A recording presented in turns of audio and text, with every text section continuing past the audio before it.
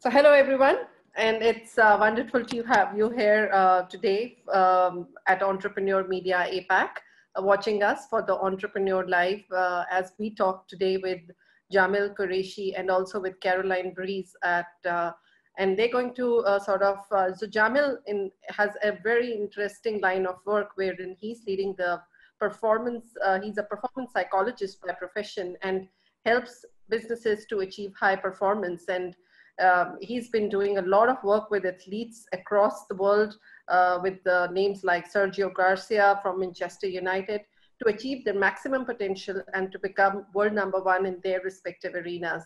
And he also works extensively with big enterprises like Microsoft, American Express, and lots of others to help them achieve better potential alongside their teams.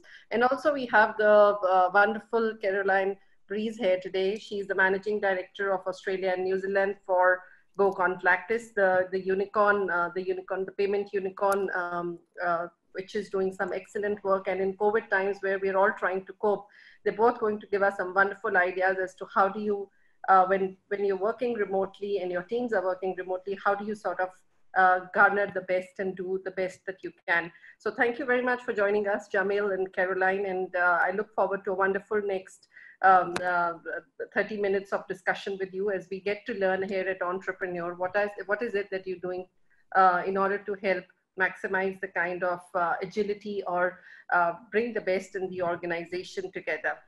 So let me start with you, Jamil. I understand that sports is a very competitive arena, and there are lots of lessons we can learn from the field that can be brought into the boardroom, so to say. And you're doing some wonderful work over there, wherein you're helping to for people to learn about agility, to learn about how to be flexible and at the same time be firm in terms of what you're trying to achieve. So particularly in today's work from home kind of environment, and the culture of the organizations is changing so drastically. It's not as if we were born to, work from home. It's not something we knew at all. So it's something we're learning as we work, and at the same time, we're trying to give our best to our work. So how is it, what kind of performance psychology are you working on during these times when things are not the way they used to be? Hi, Ritu. Thank you for inviting us along today. It's an interesting time for everyone, and I'm doing a lot of work in regard to leadership in a new context. And everyone's talking about strong leadership at the moment. We want it from our governments, we want it from our organizations, we want it from brands, we want it from our leaders in business, but it's also about self-leadership too. And making sure that we accept the current context and truly own our own progress and turn towards something which is bigger and better than what we had before. So I seem to be spending a lot of time talking about how we can change our thinking to change our doing. So I always believe that the only way in which we can change our actions or behaviors is to change our mindset. And I think the future demands us to be different. So I often will say to companies and leadership boards that we can't trust the future to anyone who champions the past. So I think if you're a sports person or you're a business person or an entrepreneur, even if you're simply looking at your own self-development and personal career progression, I think the only way in which we can make sense and then make progress is to understand our current situation. So it's very difficult to know which way is forward if we don't know which way we're facing. So I guess what I do is I help people create a perspective. I seem to be spending a lot of time working with people at the moment in regard to gaining a current context, gaining a perspective, looking at possibilities and opportunities, and then creating a mindset for success in a disrupted and changing world.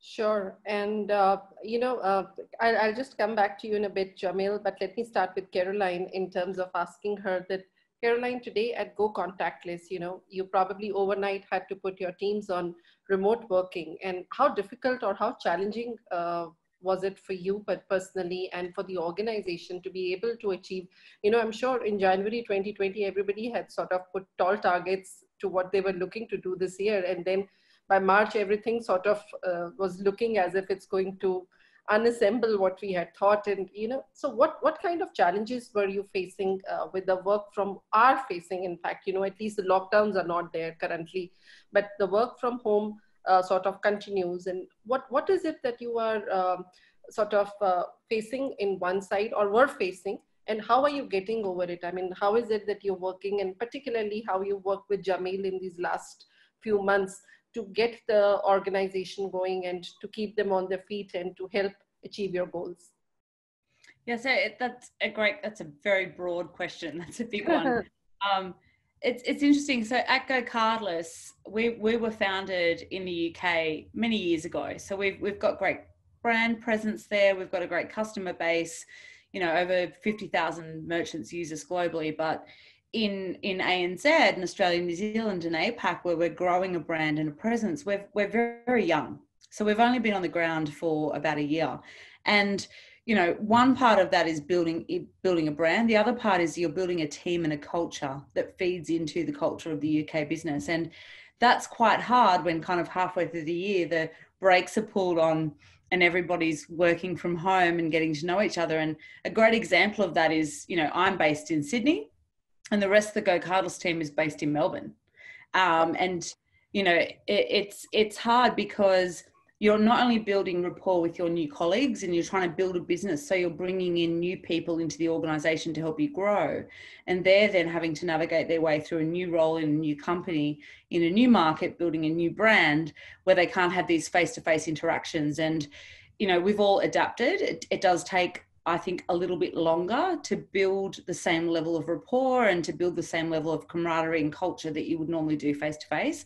And so I'm really proud of the team because the way we've adapted and managed to build that, you know, with the help of Jamil and also the broader organization, it's been quite amazing. And I think I sometimes have this analogy that I play when I try and make myself feel like everything's all right, where I imagine if I'd tried to move to this remote working world for my team and I, where we had to do everything from home without any face-to-face, but I'd done it in a world where no one else was experiencing the same thing as us.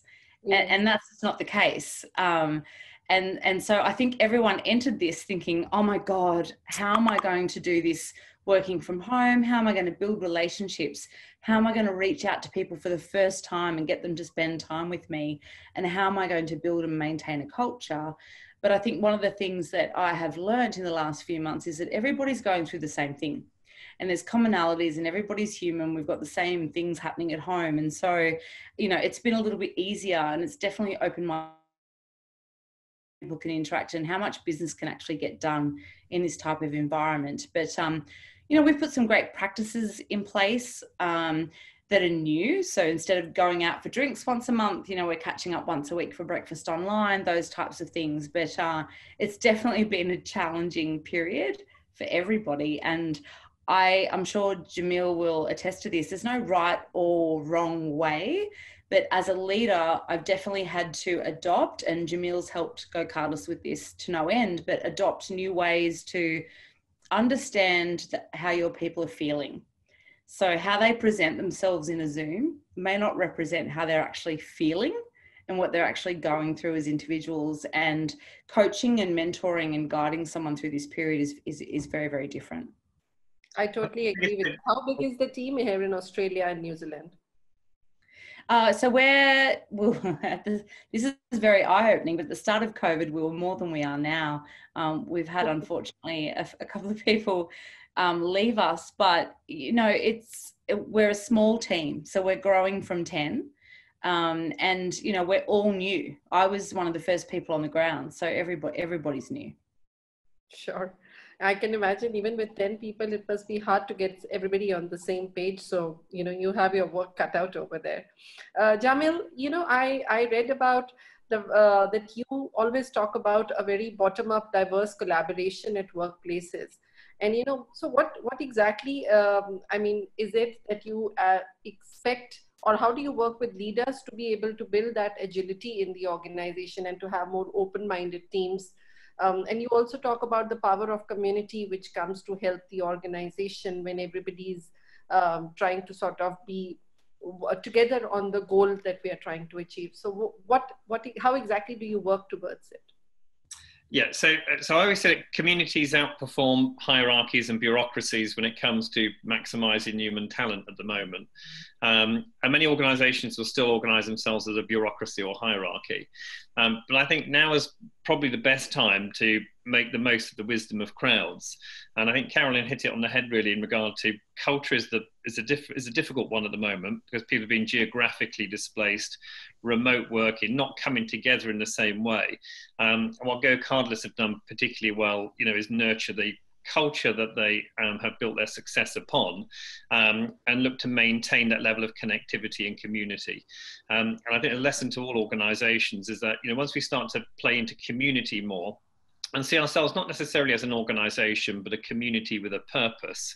And I always say that purpose maximisation will always drive profit maximisation. So we see ourselves as a community with a purpose, gaining great clarity on what we're seeking to achieve and create as we come out of the levels of disruption that we've experienced, then we can be more successful. So I think the lesson for organisations is the word that you've already used, which is open-mindedness.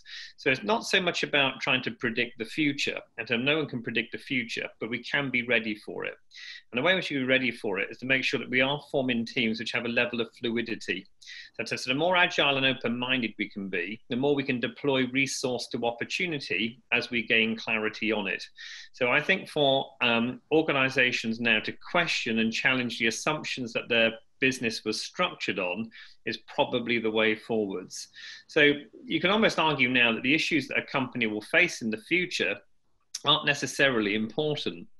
But what's essential is that we form communities in our organization who can deal with those issues no matter what they are. And I think that it's particularly hard for larger organizations, particularly those who suffer from what I call the curse of incumbency. Those ones who have been around for a long time, organized in the same way, banks, utilities, a good example, pharmaceutical companies.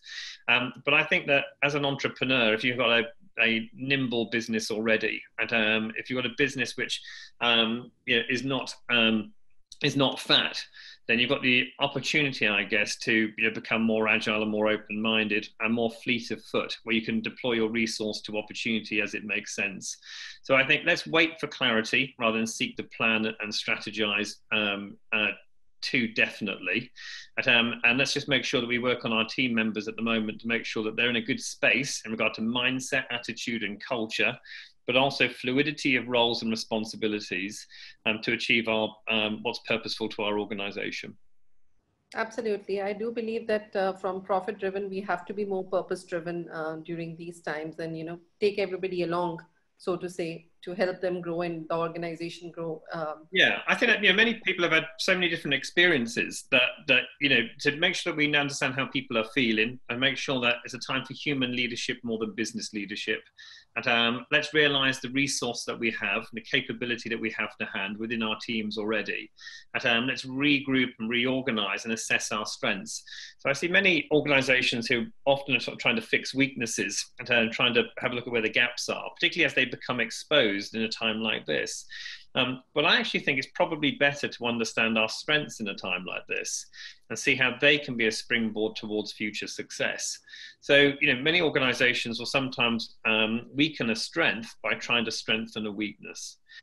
And I think it's a time that we need to be careful that we're not doing that. And very much like the work that we've been doing at GoCardless, so we're understanding the strengths of the business culturally, as well as within the processes and technologies, but understanding the people strategies which have enabled success to take place so far, and then realizing how they can be an accelerant moving into a world which will be abundant with opportunity as we come through the initial short-term crisis.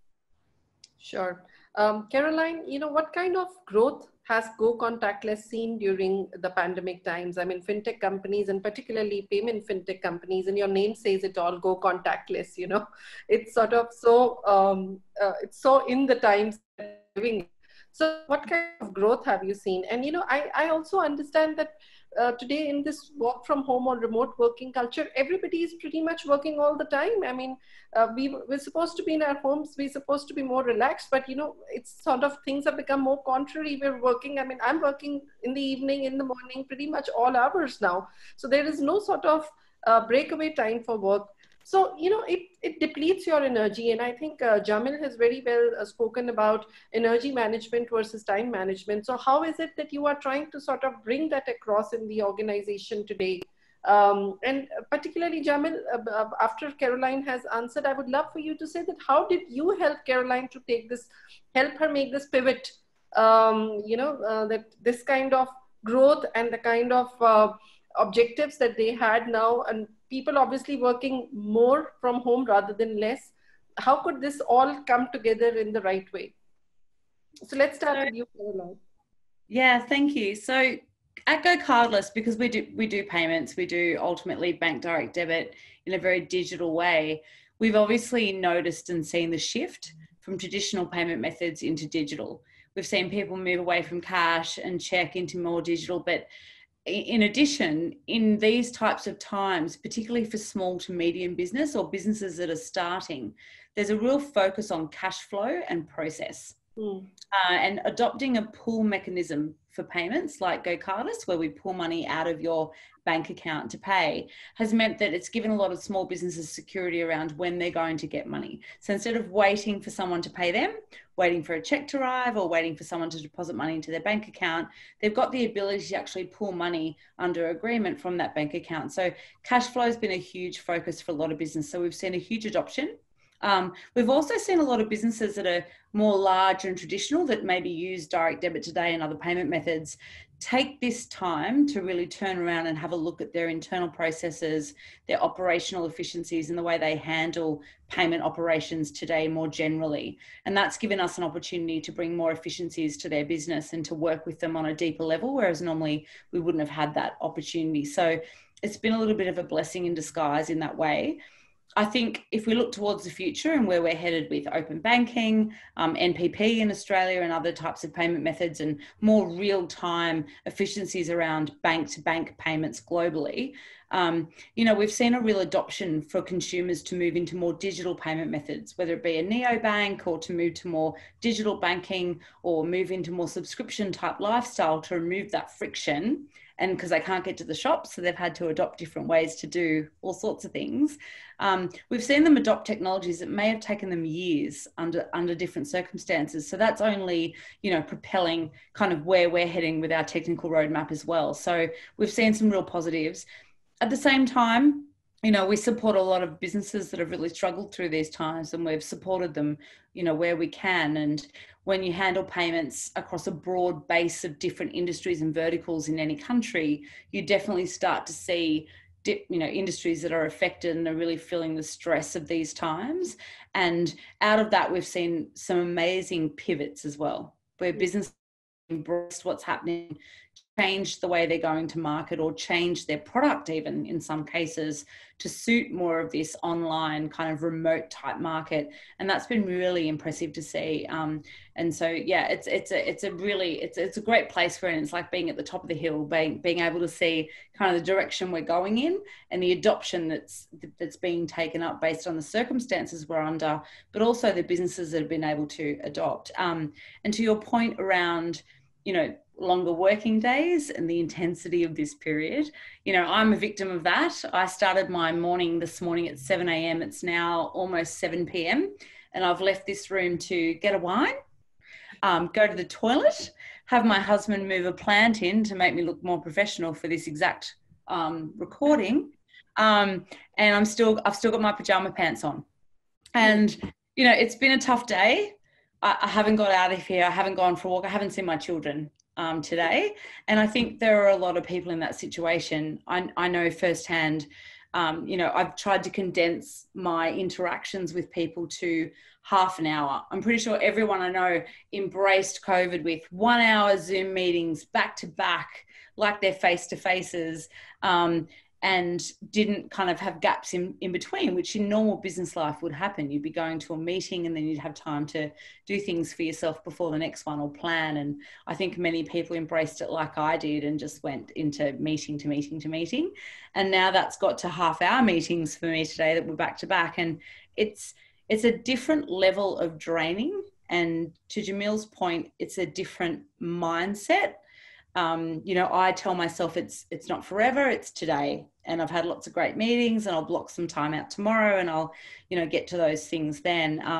But it is challenging. And I think a lot of people that I speak to are struggling with the same thing around A, how to be motivated, and B, how to structure their day in a way where they're still feeling like they're moving ahead. They're not in this, you know, Zoom Bermuda Triangle, and they still feel like they're completing things and getting things done, and still having some time for themselves. And it's hard. It's hard. Sure. So, Jamil, how have you sort of worked with, you know, Caroline to ensure that there was some sort of normalcy in our lives? And, you know, as she said, not going from one Zoom screen to another. So, you know, and I mean, it's very hard for teams, honestly. You know, I can still understand. I mean, Caroline is more in an entrepreneurial role. She's sitting on the top. She has to manage a team. But imagine, you know, the youngest worker who just doesn't know what's hit him or her over here, and you know, he's working or she's working odd hours and doesn't know what you know, and they want to live a life, they want to go out, they want to go to the park, movie, whatever. So how is it that, you know, you patching it all together, you know, what Caroline's work goals are, what the young person's goals are? Yeah, I think that what's really important, and the work that I've been doing at GoCardless, is to simply put on sessions for people which take them away from the immediacy of the to-do list and into a space of creating some time to think about not what they're doing, but how they're doing it. So a number of companies that I've been working with, my programs and content has been very similar. And it's really just giving people that time and space to think about what they're seeking to create rather than what they're seeking to do. And there's a really big difference between both of those premises. That most of us will define success by the immediacy of our to-do list, and we'll write out lots of to-do lists and we'll plow through them. And it's a particularly busy time for people. And I think there's a really big difference between productivity and activity. And how we're productive now is quite different to how we were productive in the office. And if we try and replicate what we were doing in the office, in the home environment or remote working, we become active, but not necessarily productive. So for us to think about the value that we're creating for others, for us to think about being purposeful, for us to think about what we're seeking to create and achieve, is probably the starting point. And I always talk about sort of energy management more than time management. Time management is a bit of a red herring. And we need to be more mindful of our energy and define our tasks in accordance to how we're feeling. Some days we're motivated and some days we're not. And that's becoming more and more pronounced for people. So more and more people are realizing that their energy levels are different to what they were in the real world. So what we need to do is to be more mindful of the context in which we're working now. And there's some nice tips and hints and tricks that will allow us to contextualize and frame at what we're seeking to achieve in this new environment. And it is a new now. It's not a new normal. There's nothing normal about it. So it's a new now. And things evolve all the time. And I think that our strategies must be based upon where we are in the present, knowing that things will change for the better, you know, at some stage, and then we can modify our strategies again. So, you know, I try and provide sessions with people where they can come, engage, talk, share, learn from each other. No one has the answers at the moment. It's more about trying to ask the right questions more than trying to give the right answers. Allow people to argue, debate, and create outcomes which are bigger and better than what they would have created if they were simply sat on their own. I'm a great believer, Ritu, in connectivity, and a big believer in shared experience. And so the more that we can come together and share more, the more we can look at our networks and partnerships and see ourselves as part of something bigger than the isolation in which many of us have been existing. We get a chance to understand things from new perspectives. And those new perspectives create new possibilities and new opportunities. So I always say that blame looks backwards and responsibility looks forwards. There's a universal law, by the way, for sport and business, that blame looks backwards and responsibility looks forwards. I think it's really important to take responsibility for becoming more connected than what we could do. It's very easy to work in isolation. It's very easy to drive our own parts of the business or to do our own to-do list and tick it off. but we've got to take responsibility for still trying to make the connections and ensuring that we have the serendipity that we have in the office, to make sure that we're getting a rounded perspective from many different voices and diverse opinions. And when we do that, not only do we feel stronger as a partnership and as a team, but we also start to sort of see things differently and hopefully better.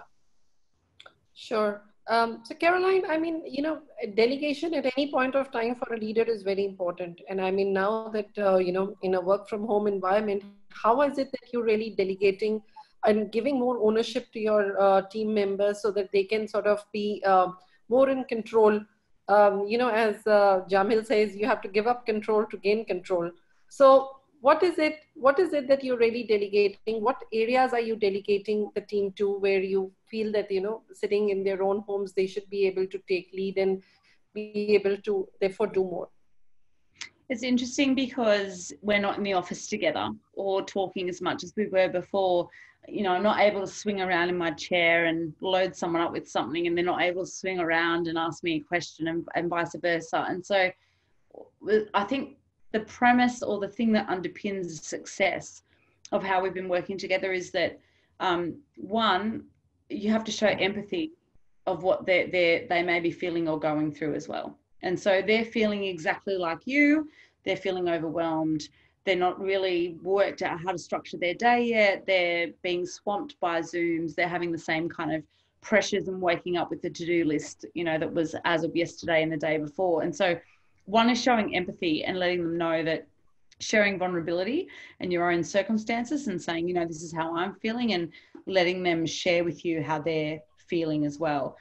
Because I think if you were just constantly delegating and weren't really understanding how they were coping and understanding their individual circumstances, I think you'd probably burn them out. And I think the second thing is, a lot of people went into COVID, because it's new to all of us, obviously, thinking there are things that personally they'd like to get out of this period. So, organisations at an organisational level, there are some that are thinking we want to turn around and look at our processes and how we support remote working, for example. But at an individual level, people had their own goals. It may be, I want to make sure that I'm more organised now that I'm working remotely. I want to have a better at-home environment for working, or I want to, incorporate more work-life balance into that. And so I think before delegating, so it's showing empathy and understanding how they're coping. The second thing is understanding what their goals are for that period and how they're feeling and what their personal goals are for that period, and giving them the flexibility to allow that through this time. And then the third one is, it takes a little bit more empowerment and trust when you're not connecting with someone daily or hourly or half daily. And it might be, once a week or once a fortnight that you're connecting. You need to empower them to make decisions. You need to trust that they're going to do things without being in the office environment and having you around to question all the time, or to having, people just bounce off. And so it's giving them the guidelines and the free license to make those decisions and know that you've got their back and that you're empowering them to do that. And that's been a really big part of GoCardless and how we work remotely. We've always had that culture anyway, but it's definitely been amplified during this period, in that, that project is yours, and I'm comfortable with the decisions that you make because I know that you understand the why, and I know that you understand, the outcome that we all desire. And I empower you because you're the right person for the role. That's why you're here. I empower you to make those decisions. But at the same time, I understand it's a hard time, and I'm going to make all the allowances I can to help you get there and remove all the barriers that I can. So, as we come to the end of this interview, I would like for Caroline to tell me this. And I mean, you mentioned about physical environments being a lot different. How is it that you're rewarding people who are doing good work? I mean, obviously, when you're in physical places, you can take them out for dinner. You can, give them a gift, or just hug them, and it makes them feel better. But so how are you really rewarding them today? Yeah. So we're doing it in different ways. So we're celebrating as a team together. We get together often. So we've had trivia nights. We've celebrated birthdays together. We've had team breakfasts and lunches. We have a WhatsApp group, which we don't talk too much shop in. We try not to, unless it's an exciting piece of news. But we just check in on each other and see how we're going. And we share personal pics, like someone walking their their new puppy, or, you know, something crazy happened with a kid during a Zoom meeting, that kind of thing. So we stay connected that way. But we make sure that other parts of the business hear about the great things we're doing as well. And we share that through a multitude of channels. But, you know, we've just tried to connect in other ways. And I can definitely recommend a trivia night. It was a lot of fun. And the team breakfasts are a lot of fun. But you just have to find other ways. And I've definitely upped the ante on how often I check in with them as individuals and have one-on-ones with them, and not to make it about work. It's not an activity check-in. It's not, you know, how you're going and how's sales. It's more about how you're feeling, you know, let's go for a walk and talk together, that type of thing that's more personal, which I think is really important at the moment. Sure. Jamil, I mean, so as we conclude this, I would want you to give me the top 3 sort of takeaways to young executives today who should, and how do you think, or what do you think they should learn from the sports arena and bring it to the boardroom or bring it to their office cubicle, virtual as it may be, so that they are able to today achieve what they want to, and they're able to balance themselves out. You know, I can totally relate to a 25-year-old guy who thinks that, you know, why the hell am I working all the time? So, you know, what are you going to tell these young executives that, you know, why they should be patient, and what is it that they should be learning today from the world of sports? I'm older than 25, and I have the same thought. Why am I working every day? And so, yeah, I mean, there's lots of things that we can learn from sport. What 3 takeaways? You know, I would say that it's really important to be motivated by what we're seeking to achieve rather than what we're seeking to avoid. It's a very easy time for people to think about what they don't want to lose. So I don't want to lose this client, I don't want to lose this account, I don't want to lose this pitch, I don't want to lose my position in the team. And many people are looking at maintaining a position or protectionism, and it's totally understandable. But I'm not sure whether some people will be held back by having that as a motivation when they could just be having it as a consideration. So let's be motivated by what we're seeking to achieve and create rather than what we're seeking to avoid. Let's think about things which you know, are possible. And let's think about the new perspectives which we need in our business and our cultures to create something meaningful and sustainable in a world which is changing. And I think that companies who are trying to go back to normal have really been struggling. The companies who I've been working with who are seeing this as an opportunity to reimagine and reinvent have created a different type of business energy. And so, you know, I always say if you have a rickety old house which burns down, there's no point in building another rickety old house. You know, and I feel that that's where we are at the moment in regard to our systems and structures that we've been living by. But it's exactly the same for our businesses, no matter how small or how big. And, you know, we've all been affected and impacted in some way. So, you know, let's think about what we're seeking to achieve and create rather than what we're seeking to avoid. And sports people do that brilliantly. You know, most of them aren't motivated by not wanting to lose, you know, they're motivated by wanting to win. You know, and there's a really big difference. It makes you think differently, it makes you feel differently, and ultimately if you think and feel differently, you will act differently. The second thing that I would give you, I would say that being purposeful. So ensuring there's a clarity on your purpose. So purpose is never achieved, it's attained on a daily basis. So people think that purpose is objectives, targets, it's a vision. It's not. It's a reason for being. It's a reason to get out of bed in the morning. And this is why Tiger Woods keeps working. It's why Warren Buffett keeps working. It's why Richard Branson keeps working. It's because purpose is never achieved, it's attained on a daily basis.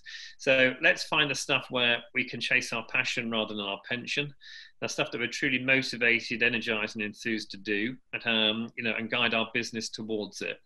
I say stay purposeful, probably the second one, you know, and the third, I would say, I'm trying to mix 3 and 4 together, to be honest, Reece, because I think they're both as important. I'll try and do it.